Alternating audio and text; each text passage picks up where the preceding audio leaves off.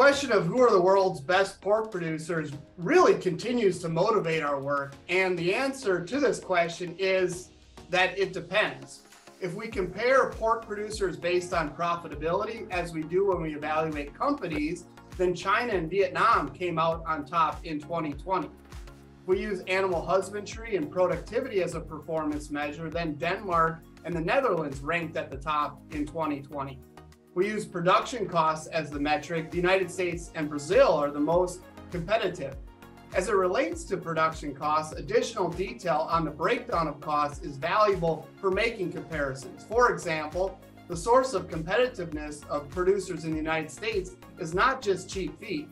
The United States has high labor productivity, even though the cost of labor per hour is below that in many other countries. The United States also has low fixed costs relative to many countries. Understanding the competitive advantages and disadvantages of pork producing countries is an ongoing pursuit. Changes occur annually as country-specific situations change, such as policy directives and disease outbreaks, and global market conditions continue to evolve.